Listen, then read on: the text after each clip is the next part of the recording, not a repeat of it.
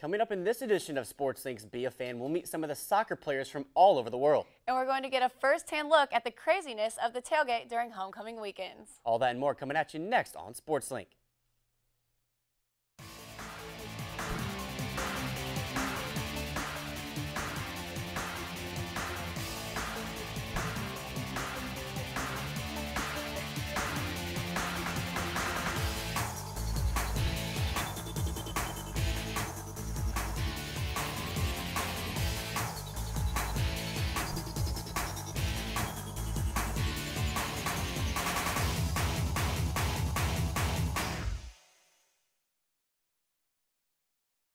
Ball State Sports Link's Be a Fan is driven by Muncie Nissan.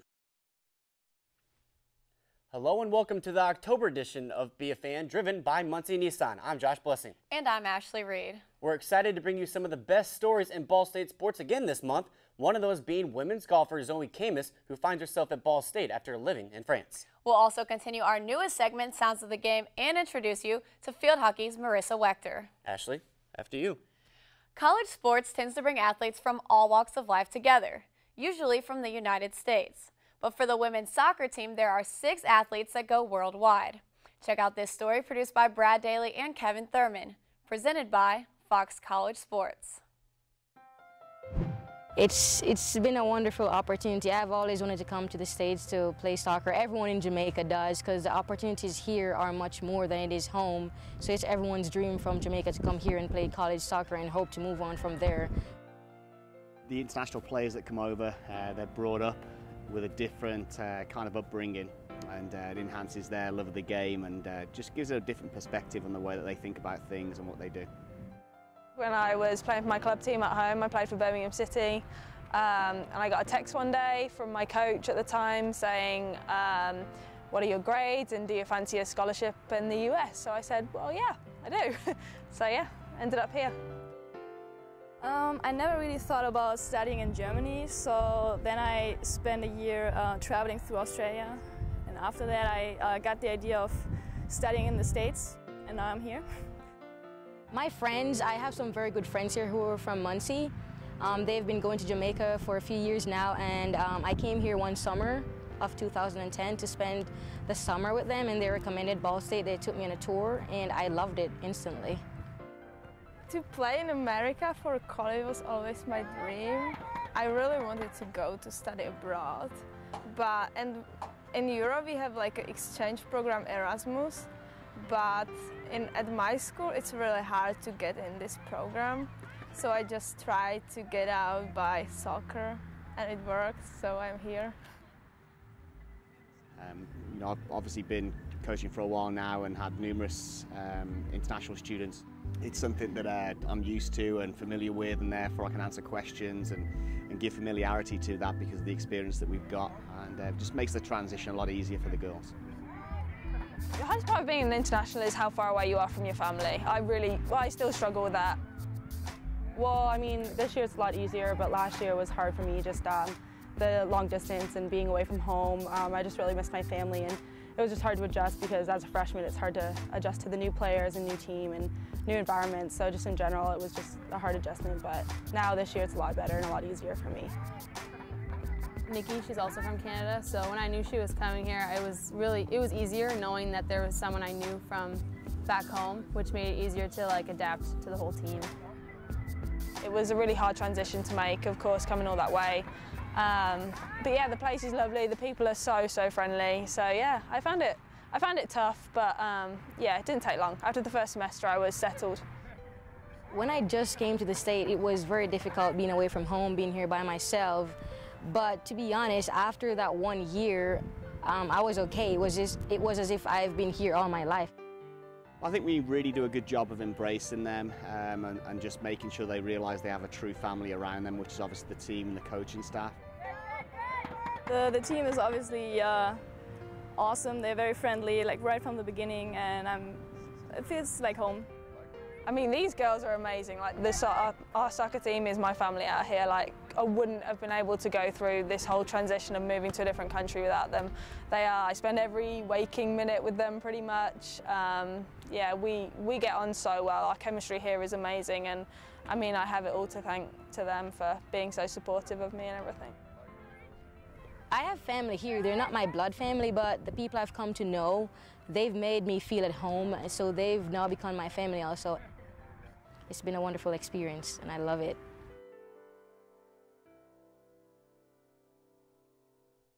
And those 6 players featured in that story that we just saw, 7 combined goals between all of them, with Nicole Pimilton leading the charge with 4.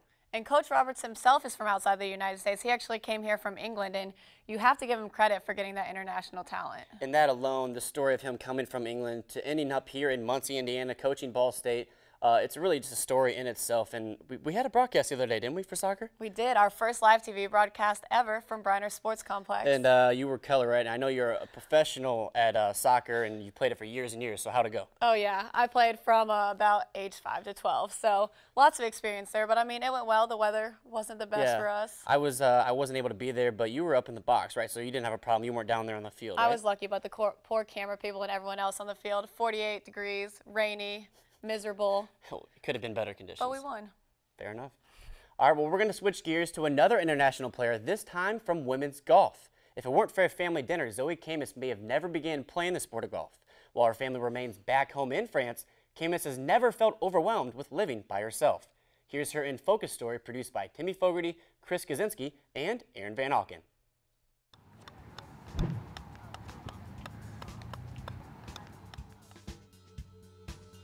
My name is Zoe Camus. I'm from France. I'm a grad student at Ball State. I remember my dad asking one time, like at dinner, if anybody wanted to come and play golf with him in the morning, and nobody answered, so I just said yes, why not? So yeah, I just started playing with my dad at PGA National, so I just, basically when you start playing there, you just have to love the game. I'm the youngest of 4, and my brother, like the older one, lives actually in Australia, but the rest of my family is in France, yeah. Since I already knew the States, with like the house we had in Florida, I was not that scared of coming, because I knew about the culture and I knew about the people.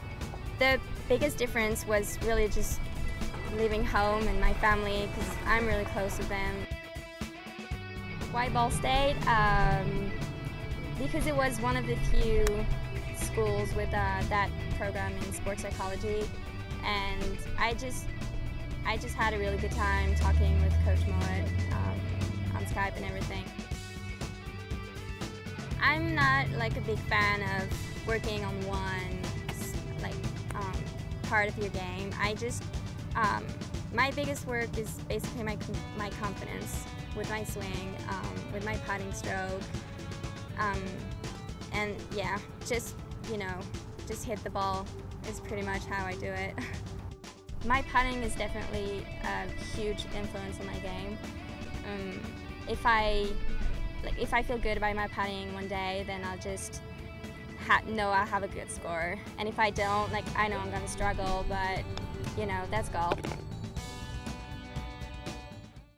Now, we heard her say that her confidence is in her swing, and it seems that swing has really been working for her. Yeah, it's definitely working for her. She's got 2 top 10 finishes so far this season for the Cardinals, and Ball State as a team, they finished first overall in back-to-back weekends.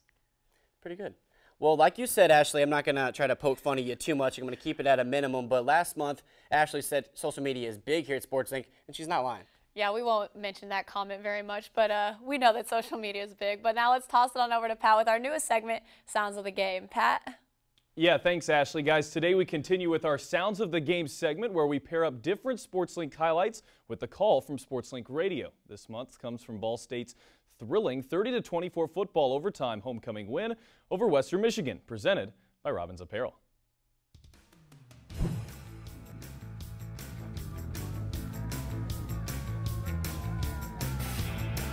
Favoring the right hash of the 11, takes the snap, gives to Edwards. Edwards, a big hole to the finds the 2 and scores! Touchdown, Jawan Edwards. an 11-yard carry, and this time the Cardinals do punch it in for 6. Jawan Edwards from 11 yards out. Ball State 6 and Western Michigan nothing. Takes the snap, gives to Scriven, who walks in. Touchdown, Western Michigan. So Scriven gets his 5th touchdown of the season. And Tubergen in shotgun. 3 receivers set, 2 to the right, 1 to the left, and 2 tight ends. Takes the snap. It's a design QB run. Now he throws out of it. It's tipped and tipped again. It's picked. Ollie has it. Now it came loose. It's still in the hands of a Cardinal. It came out of Ollie's hands and fell into Patterson's hands. 29 to go in the second. Man, Tubergen takes the snap, pump fake, going deep downfield, has a man wide open. It's caught, and Schaefer will score. Touchdown, Josh Schaefer. Sneed wide left, Jamil to wide to the right. When he takes the snap, gives to Edwards, dances, cuts left, makes a man miss, and a big hold to the 15, to the 10, to the 5. He's going to score. Touchdown, Jawan Edwards. A great run by Jawan. It was originally set to the right, patiently waited, and then darted left and scored. And that's a big TD for Jawan. He takes the snap, drops the throw, steps, protection, looks, throws to the end zone. It is caught, I think. Wow. Yes, Jamil Smith has it. Touchdown, Ball State. An incredible catch by Jamil and a great throw by Keith Wenning. Then Tubergen takes the snap, drops, looks, throws over the middle, picked off. Tony Martin has it. He fumbles it. It's loose. It's still loose, and Western Michigan has it back. There, the ball down, kick up on the way, and it is good. Keith takes the snap, gives to Jawan. Cut, left, right, to the 10, to the 8, still on his feet, to the 5, 2, 1, he will score! Touchdown, Jawan Edwards, and the Cardinals win on an epic run. Exhale, Muncie. 30-24, the Cardinals inexplicably do everything they can to let Western Michigan have a chance, and they win it in overtime on one of the best runs of the young sophomore Jawan Edwards' career, and it comes at, couldn't have come at a bigger time. And 30-24 is your final. The Cardinals, they're still not going to go under 500, at least yet, under the Pete Lembo era. They're 4-3. A thrilling victory it was. The Cardinals pull out another one at the wire, and more importantly, the first homecoming win for Ball State in 4 years. Well, Ball State Sports Link is your social media leader for all of Ball State athletics. Now let's look at some of our top tweets in BSU sports over the past month. Our first tweet comes from football defensive line coach Chad Wilt. Coach says, proud of @NateTheGreat92, Mac West Defensive Player of the Week. Nate Ollie had a sack and a fumble recovery against CMU. Then from BSU volleyball's Kara Bates, just beat undefeated BGSU in 4. Best birthday ever. I love my team. Indeed, a great birthday present for Kara. Staying with women's volleyball, Lisa Scott tweeting at SportsLink's own CJ Allard. Steve Shondell celebrating our win tonight. I almost cried with excitement. Best moment ever. For men's golf, Coach Mike Fleck, second at Kennesaw to wrap up the fall season. Great group of young men. Very proud. Work to do. Staying relevant. Chirp, chirp. And finally, back to football from Coach Lembo. After that homecoming win you just saw, thanks to everyone that came out to the shoe and sat through the rain today. Ugly game, but our kids persevered. Let's enjoy it. #BSU. Josh, a thrilling win on homecoming like you saw. A big win recently over Central Michigan this past week. The Cards have now taken 2 in a row in football. Sure seems like the guys are enjoying it. Thanks, Pat. And it seems like every single game for this Cardinal team comes down to the wire. I was actually standing in the end zone against Western Michigan as they were driving down the field their fourth quarter, late in the fourth quarter. Ball State picks it off, somehow fumbles it. They pick it up. They end up kicking that 51-yard field goal to send it into overtime, and somehow Jawan Edwards finds a way to get into the end zone. Cardinals get a pretty big victory. Yeah, we've seen lots of very exciting games recently here at Ball State, and it'd be nice to get a blowout win at some point, but, you know, we're going to take a victory any way we can. Especially at this point in the season, the Cardinals will take a victory, like you said, whether it's in the first overtime or double overtime, Cardinals will take it. Well, I was actually able to walk around the tailgate outside the stadium for that game that you just saw against Western Michigan, and Ashley, let me tell you, our students know how to celebrate and cheer on their Cardinals. Here's the sights and sounds of Ball State Homecoming Weekend, produced by Zach Hughes and myself, presented by WMDH.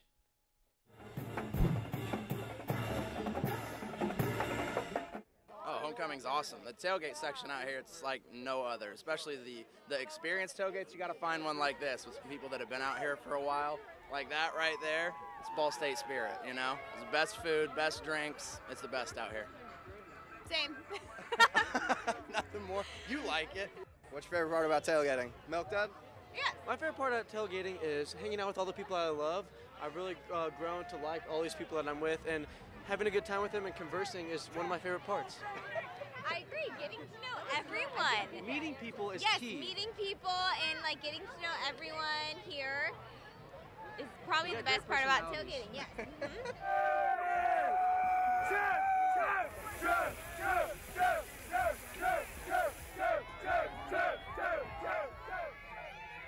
I love seeing all my friends coming together and like everyone like that was alum like coming back and just having a great time.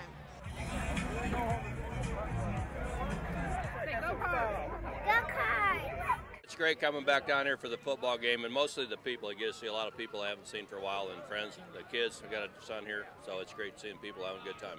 Favorite part's got to be the food and seeing people that I haven't seen in forever. Everybody comes back into town, so seeing people that have, you know, gone to Ball State and even that didn't go to Ball State that come in just for the tailgating. Everybody comes for homecoming tailgate. It's the best. And you know, the students were crazy. I was out there. Even though the rain started after the first half of the game, people stayed out and supported, so it was great to see. Yeah, you got to give them credit, especially when it starts to downpour like it did. The fact that the students stuck around, especially for that overtime thriller, it's pretty good. Well, they actually had a great turnout victory, and it's also a good time to get a victory on homecoming weekend. Great way to cap it off. And Ashley, I got to ask, since it is past homecoming weekend, what was your favorite part? My family came down and we had a great time. We bought my little brother a new football jersey so he can support the Cardinals. We went out to eat, came to the tailgate field, saw all the excitement, got some good food, enjoyed the game. Mine would have to be probably coming back and seeing all the SportsLink alumni, like Joel Bragg and all those guys coming back. It's always good to see a familiar face. We miss them a lot here at SportsLink, and we always look forward to that weekend when we get to see all those guys and come we back got to go with us. onto the field for recognition, and that was great to bring everybody together. It's pretty cool. We gave Ben Wagner, the creator of our Third Down Trip show, our football show, and gave him some recognition, which is well-deserved. Very, very nice. Joe Gasser has been leading the men's golf team all season. Growing up just 20 minutes away, Ball State was his obvious choice to continue playing. Although this is his final year with the team, Gasser says there may be more golf in his future. Here's his In Focus story produced by Andrew Boltemeyer and myself. My name is Joe Gasser. I'm a senior, and I'm from Yorktown, Indiana. I started playing golf when I was real little, actually out here at Delaware Country Club. My dad bring me and my brother out here. Playing in my hometown is a little different, but it's also good at the same time. I see a lot of people I know, and they give me a lot of encouragement and praise for my good play, and even when I play bad, they cheer me up. I definitely mark all my golf balls the exact same. I put a black line and I put a red dot in between the Titleist and number. I'm very fidgety. I have a tee or a ball marker in my hand all the time, and I'm always playing it with my hands. I do a lot of waggles before I hit the golf ball because I can't stand still. It really helps me calm my nerves and everything else. I'm definitely not the best at that. So far, my biggest accomplishments are shooting 69 at Rich Harvest Farms, probably my best round of my college career. After I graduate from Ball State, I'm planning on becoming an elementary school teacher. I'll probably put the clubs up for a while, then probably be a golf coach somewhere along the line. My experience at Ball State so far has been a good one. I really like the coach, even though I give him a hard time quite a bit. But overall, I love all my teammates. Couldn't have asked for a better coach and better years at Ball State. Ashley, I'm still not sure what a waggle is, but I'm assuming it's that thing where he was bouncing the ball with his club. I mean, I know when I was a little kid I was trying to do that. Didn't happen, but he's pretty good at it. Yeah, I'm not sure what it is either, but I mean, if it is the waggle, it seems to be working for him. He just finished his fall season with 3 top 10 finishes and 2 top 3 results. And the Cardinals are ranked right now 34th nationally, according to Golf Week. Well, you saw earlier in the show what it was like with the students during the tailgate before games, but in this next story, we'll show you what it's like for the Cardinal alumni who come back for every football game, rain or shine, to root on the school they've grown to love. Chris Franco and myself have the story. It has become a symbol of Ball State game day.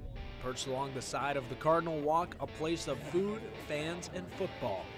In 12 seasons, the Sled hasn't missed a single home football game. You know, we tailgate, and it's a great place to congregate before the game, but to us, it's all about Ball State and about Ball State football. I mean, you'll never see us at the Sled once the game starts. We've got people from, we got little kids, we've got young people, we've got old people. It's a friendly spot.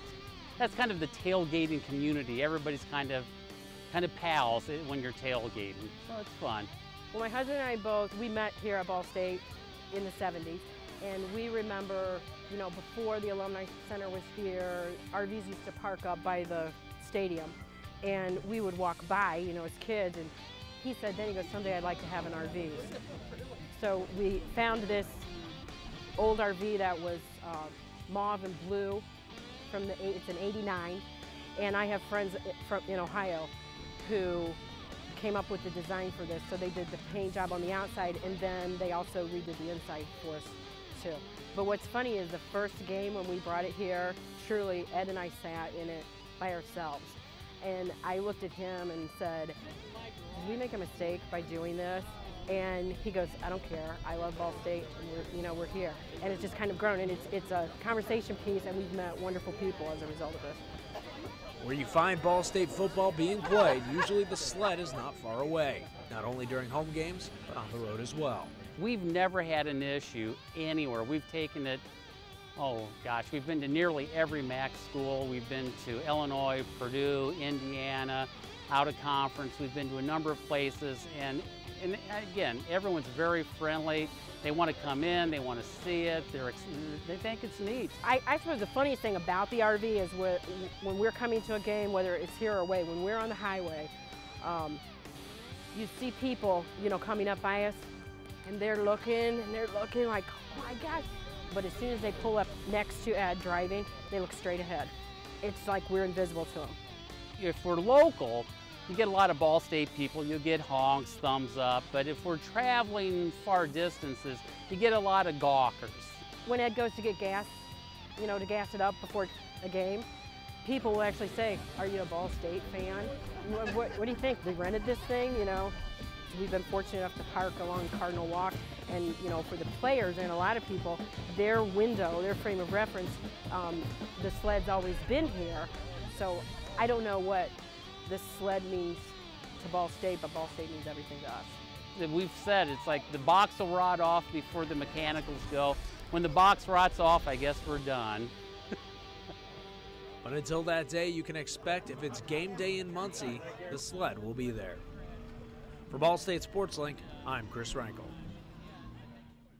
You know, it's awesome to see them come back after all these years, and they're not only here for the homecoming game, but they're here for almost every home game that we have, and the amount of people that have joined them throughout the years, I mean, it's impressive. We need dedicated fans like that. Yeah, it's funny, Chris and I have talked about this since we've done that story. Every single time when we walk past them, they're always yelling and inviting us to get a drink or some food, so they're great people. They know how to have a good time. Now we're going to switch gears toward field hockey.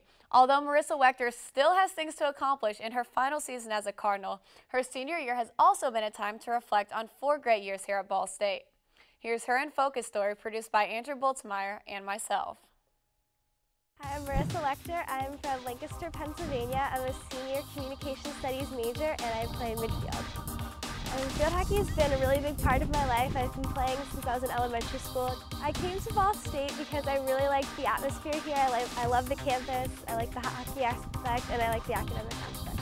It's really weird coming to a school where no one knows what field hockey is in this state. Everyone's like, field hockey, what's that? And no one knows, and it's just like, it's really popular where I'm from, I promise. As the center midfielder, I'm responsible for basically being on offense when my team's on offense, and then dropping back on defense when my team's on defense. Before the game, I like to visualize. I stand on the field and just kind of like visualize envisioning myself doing something great. And then it's really fun in the midfield. We all get together and we say something really funny. My favorite thing I like to do outside of hockey is I really like to bake. I like to bake cupcakes specifically, I guess, and cookie cake. I guess I'm really famous for my cookie cake. I love being at Ball State. I'm really sad this is my last year and I have to go because I just love being here. I love the school, my team. I like being in class and doing everything here. After I graduate, I plan on going back to Pennsylvania and looking for a job in maybe marketing or advertising. I wouldn't change anything about my experience.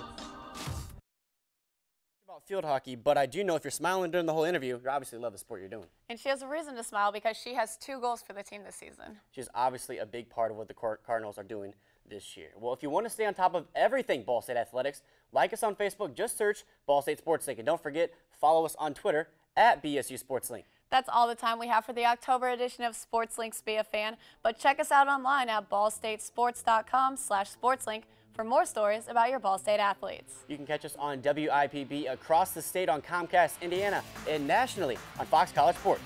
For our producer Kevin Thurman and all of us here at Ball State Sports Link, I'm Josh Blessing. I'm Ashley Reed. And we'll see you next month.